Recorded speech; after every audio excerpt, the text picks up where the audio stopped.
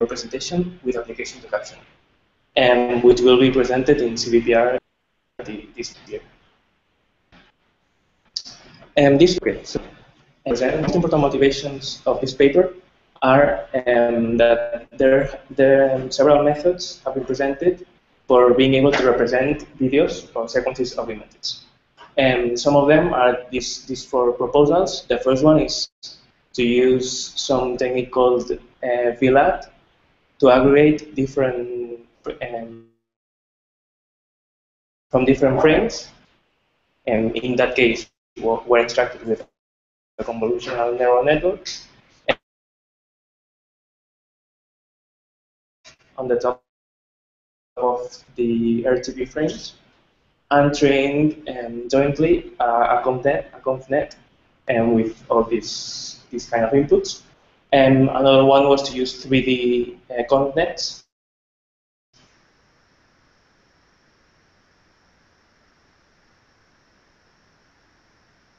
that uses that frames as another. But the problem is that all of these techniques have some kind of drawback.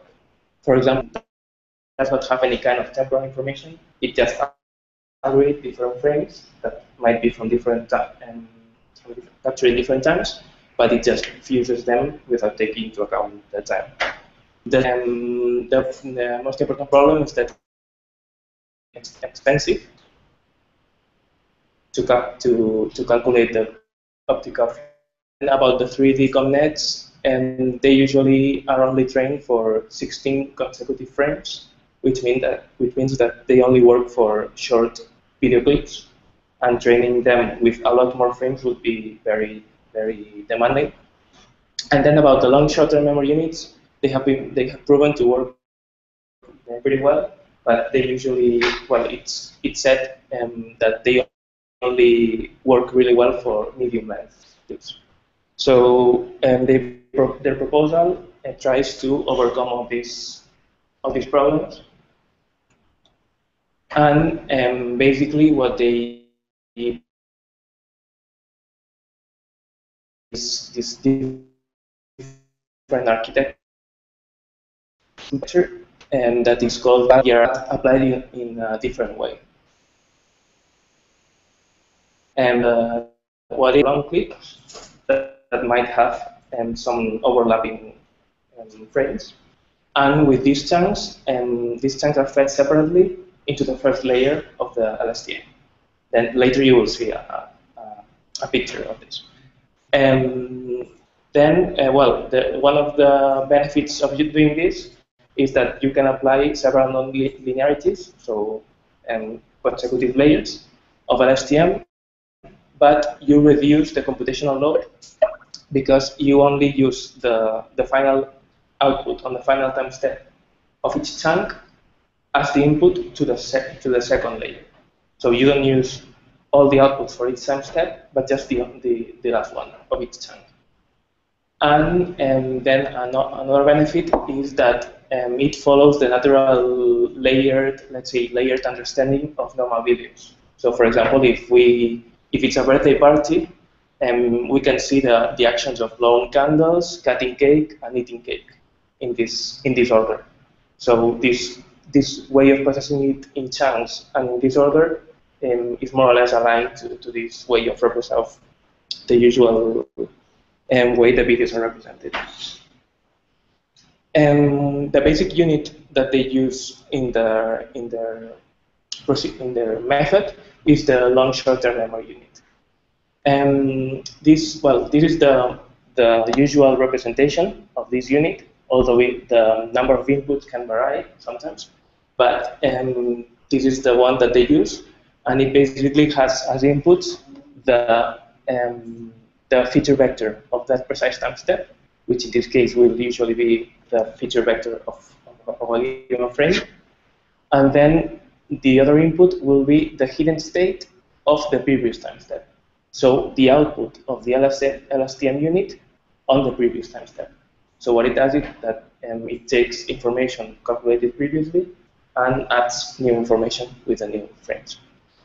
And these units, all of them have these four different input gates. And they are usually called the input gate, this one, because it modulates somehow the input information. Then the output gate, that it modulates the output hidden state, and the forget gate that modulates the cell information, the memory information that is stored inside of the unit. And if we use two inputs to the LSTM, this is also the usual formulation that is used. For the input gate, usually a sigmoid is applied, and we learn two different matrices, one applied over the x, the future vector, and the other one applied over the previous hidden state. And this is the same procedure is applied for the forget gate and the output gate, but here learning a different set of parameters, so a different matrices. And then here in this case they call this first gate, they call it G, and they use the hyperbolic tangent instead of the sigmoid. As I said, there are many variations of these units, but well, usually they use something like this. And then finally, what they use is they compute, this is the pairwise multiplication, sorry, the element-wise multiplication of the forget gate and the cell in the previous time step. So what is stored in this cell inside the LSTM, and they sum this to the multiplication of the input and the G gate. And finally, they use this C multiplied by the output gate to obtain the final hidden state of that time step. And then, well, we will have another frame that will be inputted. We will use the previous hidden state, and we will do again the same.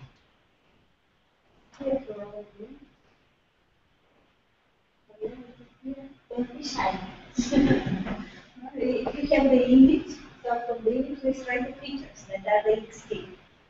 Okay? So all these, the W, they are matrices of parameters that should be learned by the LSTM. So when you have the image, so the input gate is input because it is receiving directly information from the image, and it is modulating the input to the cell. Okay? Right. So we have the input gate depends on the previous stage, ht minus 1, and the image feature, xt. Right. Both are vectors, the image vectors, the vectors that are coming from the feature. Like, for example, CNN or any kind of feature. Right. So they are multiplied by the matrices, and B are biases. They are another vectors that should be learned. Okay? So we have the input gate that is modulating the X.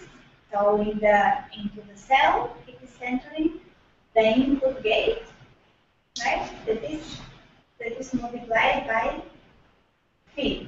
Phi is Well, yes. do you mean this or?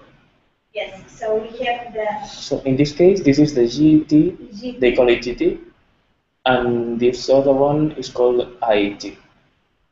And in this operation is the element-wise product. So, sorry, this one. So this operation corresponds to this one. Yes. And they sum this to this other multiplication to form the next cell, the next memory state. So in the cell, it is entering the input modulated by GT plus the forget that is coming from the forget gate, modulated by the CD. The C will be from the previous the state of the cell from the previous cell. This, let's say it's this arrow. And then we have the final stage H will be product of the output gate. Output gate is modulating the output of the cell. So we can output multiplied by 3. And phi is what? It's the hyperbolic tensor. Yeah, okay. In this case. And well, if you look for LSTM on Google Images, you can find several views, but they will have some variations. And so, well, as I was saying, this is the basic unit that they use for their proposal. And well, here what they do is to compare their proposal, which is the one at the right, and with what would be a simple stacked two-layered LSTM. So in this case, for example, this is the first layer of LSTMs, and this is the second layer. Okay. And in fact, here we only have 2 LSTMs, this one and this one. But what they usually do is to represent the time, like duplicating the architecture. So this is just the input of the first time step, which is applied to the first LSTM and to the second LSTM. Then this is the input of the second time step, which is applied to the very same LSTM, but with a different hidden state. And then to the second LSTM again. So we only have 2 LSTMs, 2 layers, and this is represented for all the time steps. So in our case, would be for all the frames in the video. And well, what they say here, and this is the final hidden state of at d equals. Yeah, the red line here comparing this normal 2-layer architecture. They say that in fact when you all the LSTMs in all the steps, but in their case, they get chunks of data. In this case, are chunks of 3 samples. This is the first chunk, the second chunk, and the third chunk, and they only use the output of the last element in the chunk. So what they say, yeah. So what they say is that in their architecture, the same sample goes through less units, so they need to compute less, but the result is even better because it only captures the, let's say, the essence of that chunk of data, and you don't need to get through all the samples. So here the line is to represent that they need to compute to make less computations. Okay, so they are dividing this in chunks of 3 in this case, and they just use they just feed the output of the last time step to the next layer. And then, well, they also argue that the representation is somehow similar to the convolutional neural network. For example, in this case, this is what a convolutional neural network would do if we have this image and we applied this filter. So in this case, when the filter is applied on this zone, on the green zone, we will have as an output this pixel right here, just one. Then it will happen the same on this blue zone, on the yellow one, and on the orange one. So it's just subsampling the image. It's like reducing the dimensionality and just capturing the information of some precise zones. And what they say is that in their case, if we suppose that this is the features of each of the frames, from t equals 1 to t equals n or t, and then when they apply their first layer to the first chunk, to the yellow chunk, they will obtain just one output. And then they do the same to the orange chunk, to the blue one, and to the green one. So they are like reducing the information and just focusing on summarizing the information of that chunk. And then they apply the second layer here. And well, this is the basic architecture, but then they say that they, in their final proposal, they incorporate also what is called as an attention mode. So I didn't include any slide here specifically, But basically, what the attention model does is that if you have features from different frames, then it uses the output of the previous LSTM. Yeah, so that the previous LSTM gets a hidden state, and it uses that to select which frames will be the most important for the next time step. So it focuses its attention to what it thinks that will be more important for the second time step. And what they do is that they incorporate in their final models like this. And well, this represents their HRNE, their proposal. And what they do is that they introduce an attention model in between the two layers, and also an attention model before the final LSTM. So all of them are temporal. Yeah. So both of them wait for different frames. Then Yeah. the second one waits. So here, the chunks. yeah. The processing chunks. And the third one waits. Okay. Well, they don't give details about this. They just say that they use 3 attention models, and one before the first LSTM, one between the 2 LSTMs of the HRNE, and one before the decoder. This model is just introducing weights to the frames. For example, if you do an activity that is jumping, so not all the frames are the same equally important. So you should probably focus when you are up and when you're down. So the attention model just introduces these weights to the different outputs of the frames.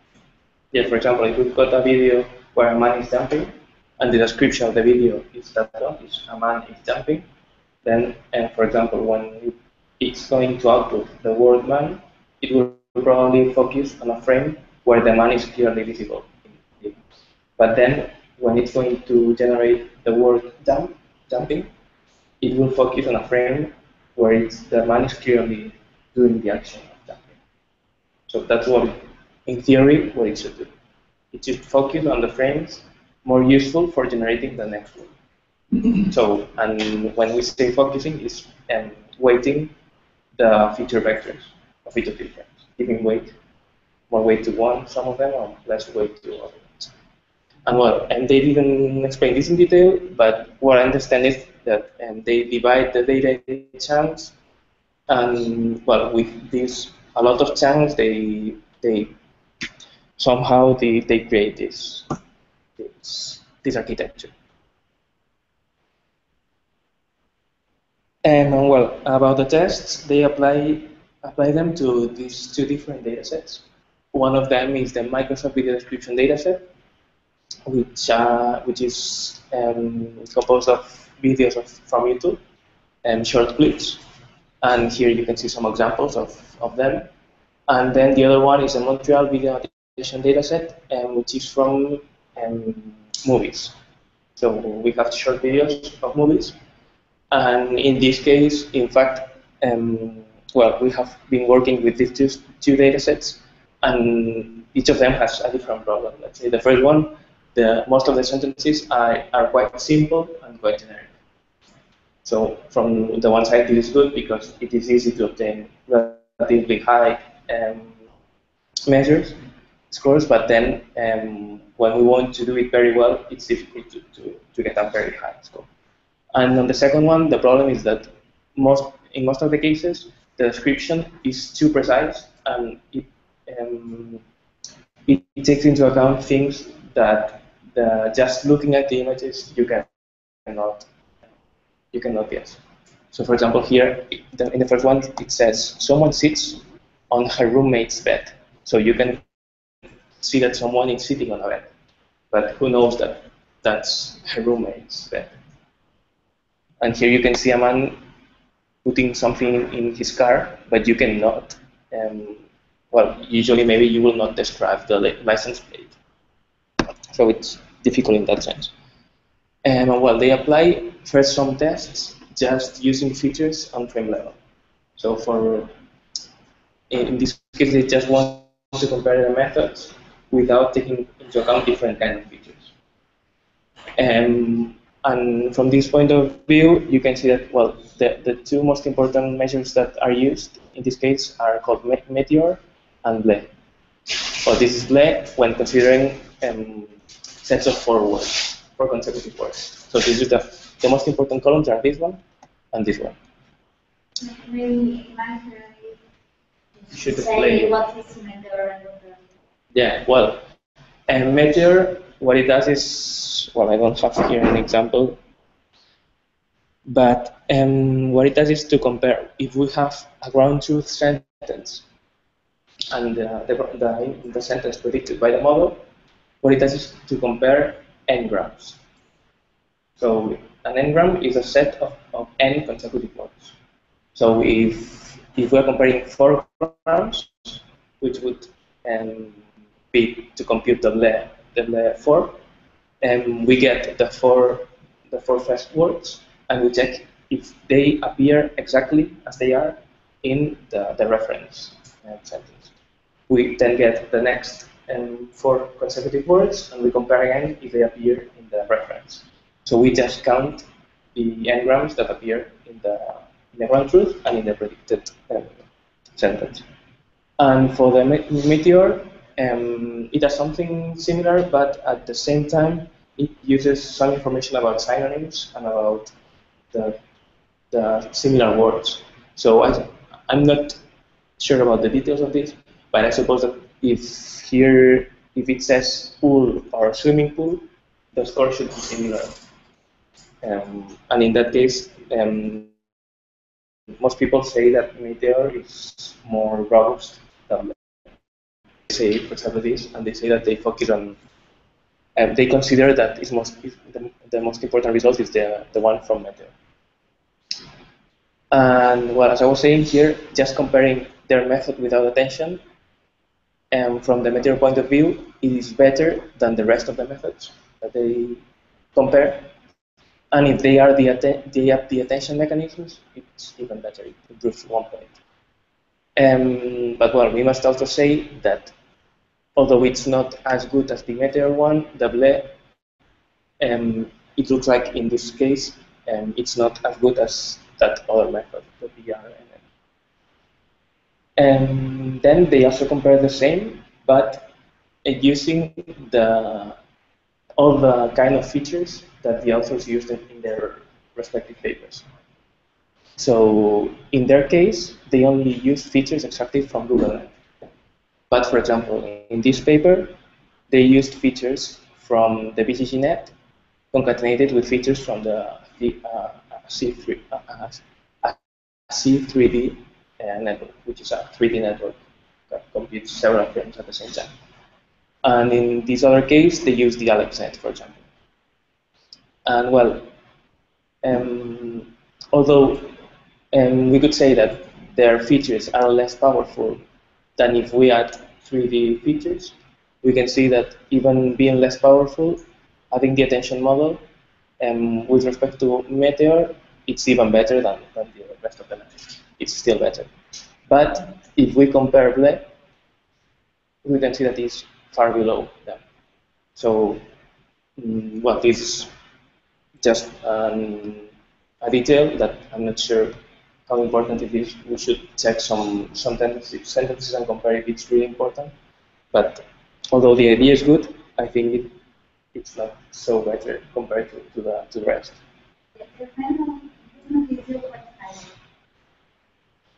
Yeah. But well, probably if they use 3D features, if they concatenate 3D features to the model, I suppose that they would improve the result, I suppose.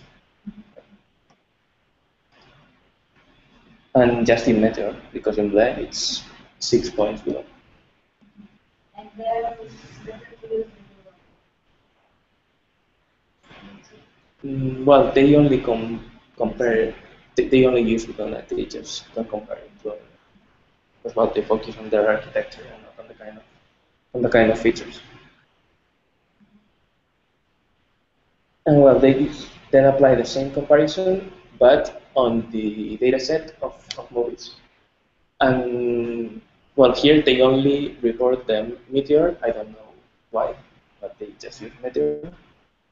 And well, in this case, it looks like it's well, 1 point better than the second approach.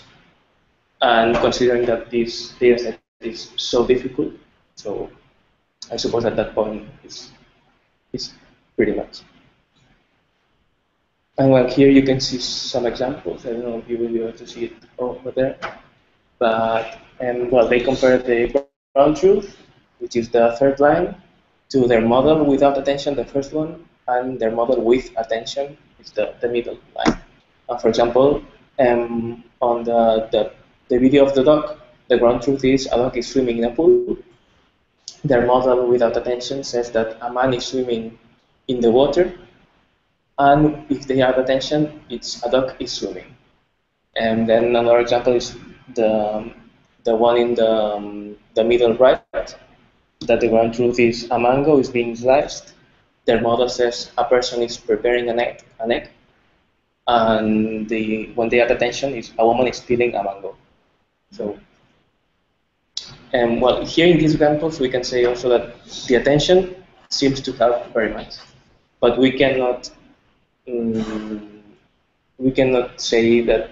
Well, if we don't have any other comparison, we cannot say that their method per se is better than the other ones. And well, some conclusions about the authors is that, well, they say that their model reduces the length of the input information flow and exploits the temporal structure at a higher level. And then they are able to apply more non-linearities and flexibility than normal LSTMs. And they exploit the transitions of the videos with multiple granularities. So as we said, they use different chunks, and then they process them on a higher level, mixing the chunks, and those are the granularities. And well, my conclusions, I think it's a good method. It's simple but good. But well, as I was saying before, although Meteor is more reliable, it's not. I don't know if that the method is that good if we compare taking into account the length. So as we said in the tables. Then also, I suppose that they could test adding different additional features like see 3D features to compare more fairly with other methods that are using them. Also, maybe it would be helpful to use a bidirectional HRNE, so doing the same but on the backward, so using backward information from the last frame to the first one. And also, well, given that they compare their method to the CNNs, I don't know, but maybe it would be worth applying like some temporal max pooling or some operation like the inceptions layers that are applied to the GoogleNet. Maybe there would be some possibility of applying this kind of operations and improving the result. And that's it.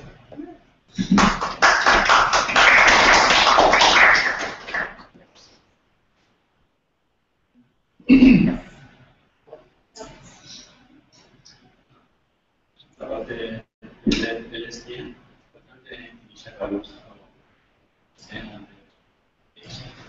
Yeah, let's see the LSTM. And they usually, what I've seen is that for the initial values of the cell, they just used like the mean of the input data. So they initialize it for the weights. They initialize the weights to they use a normal centered on 0 and with a small standard deviation. And for the value of the cell, it's just the mean of the data. So you get all the training data, you apply the mean, and that will be the first, the CT minus 1 will be the mean of the data.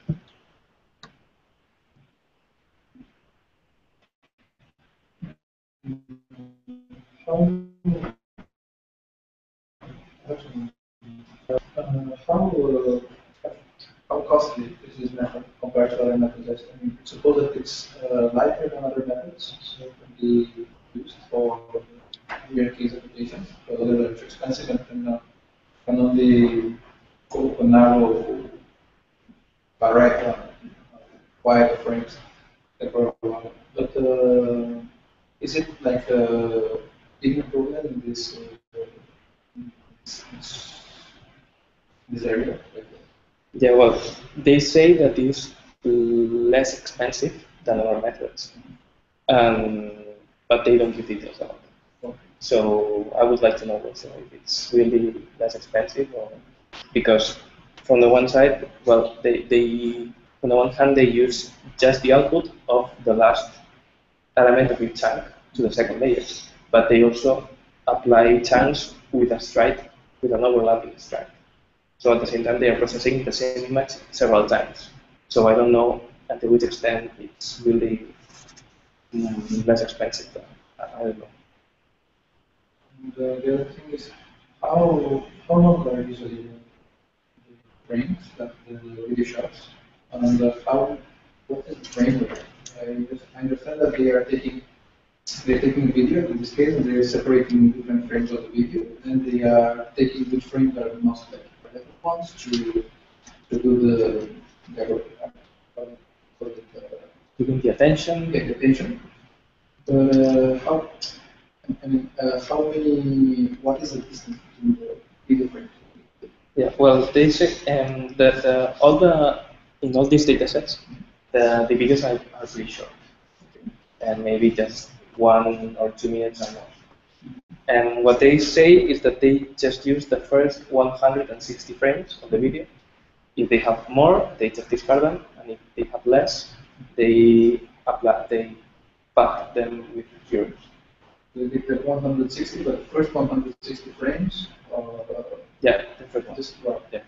And then about the attention model, it's not, well, they don't weight the frames directly, but they are dynamically weighted. So what it's time step, I can wrote it here, but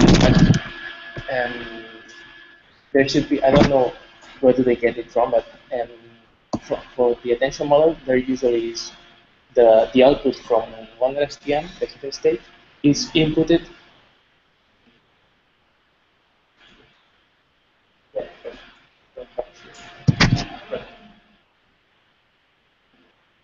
Oh, okay. But nobody will get it. Well, I'm sorry, Maya and Stefania, but you know, you will see. So, so this is how they work.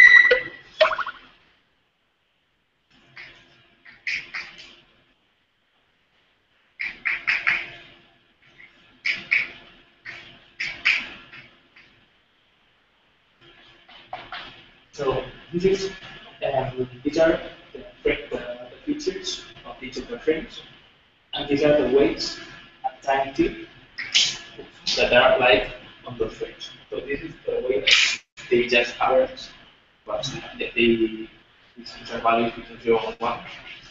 So we just applying some weights to each of the frames, and this is the feature vector weighted on all the frames applied on that time frame.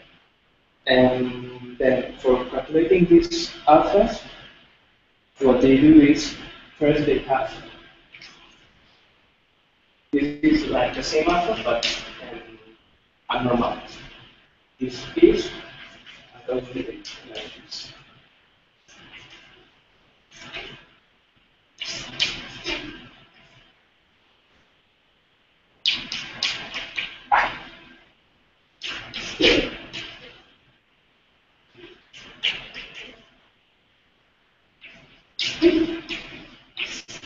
So as you can see here, they have, similar to the LSTM, they have these two matrices that are parametric that come together. And then these values also. So these are the different parameters that they learn for that precise attention model. And this is the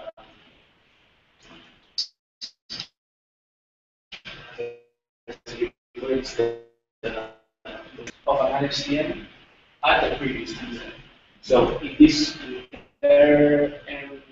architecture, I don't know which of the LSTMs we use for that term, but they don't specify. But this is the output of an LSTM. So they just apply the global concept and this symbol that they set in the LSTM, and these are some other variables. So they get this unnormalized each, and they just apply a stop map like this.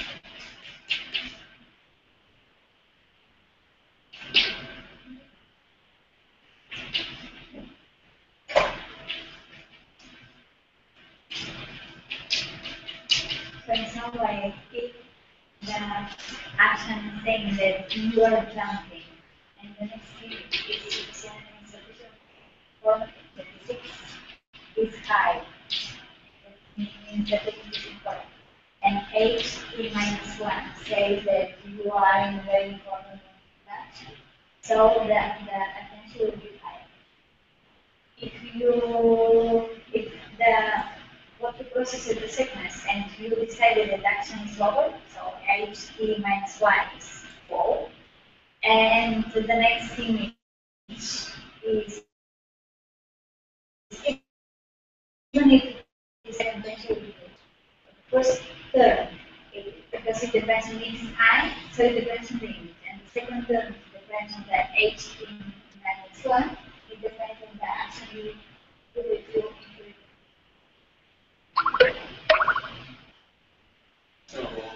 The nice part is that all this is translated into math. So this is represented by this vector. Another important part is that it's dynamically changing, and then they don't have to fix those weights for the game, but it's just depending on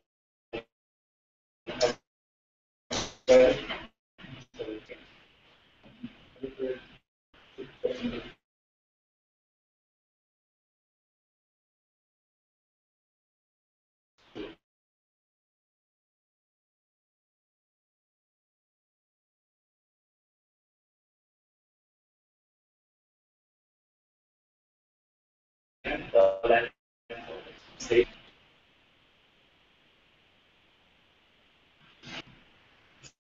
So usually, I understand that it's On the next level. maybe could make sense.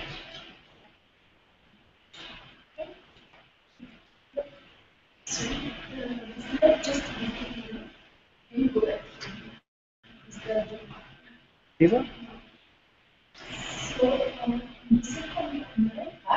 Yeah. Yeah. So this represents the first layer of their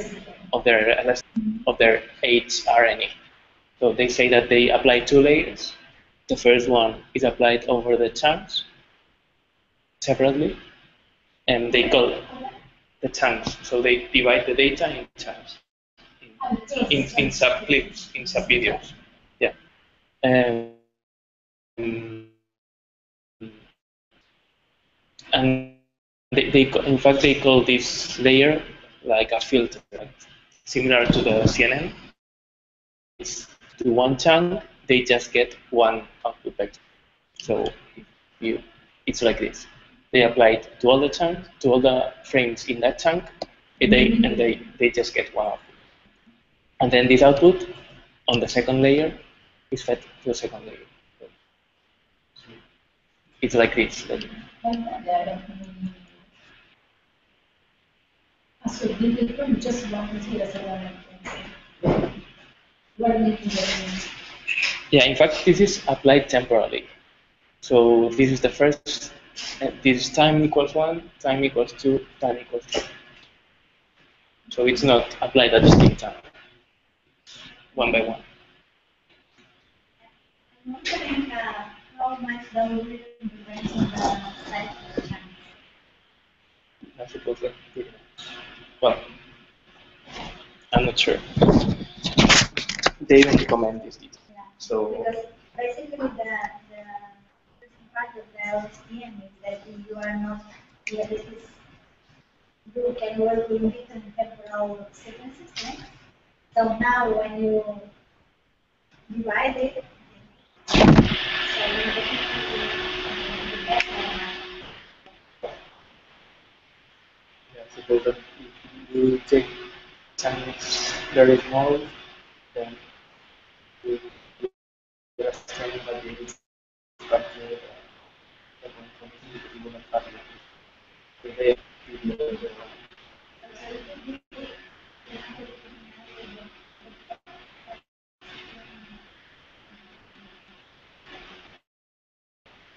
so you think that then why representation model is you have this so in some the same way in some the chunks also size depending on the LSTM is able to say, okay, this is the first phase and that's well, I think that they fix it, but probably it could be more time. There is, well, an approach that I think not related to this, but it's a concern detection. When there's a few changes in the scene, uh, usually that's considered like the information from the video.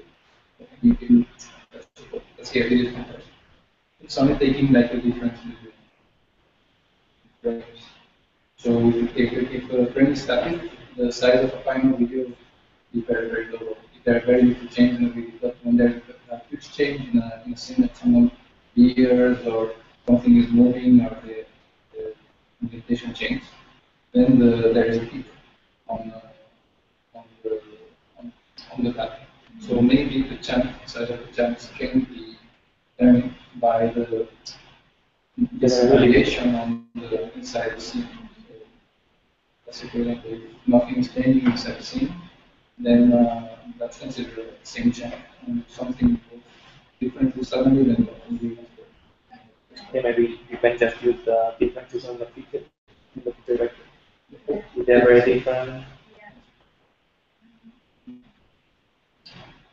when they say to stack at the LSTM, do they mean multi-layer? yeah, yeah, it's just in this case it's just a two-layer.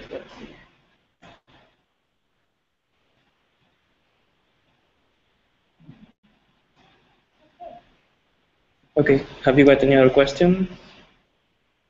No? Not here. Sorry? I'm saying not here. It was a good presentation. Thank you. That. No, thank you. Okay. Maya said that. Okay, so bye. Bye.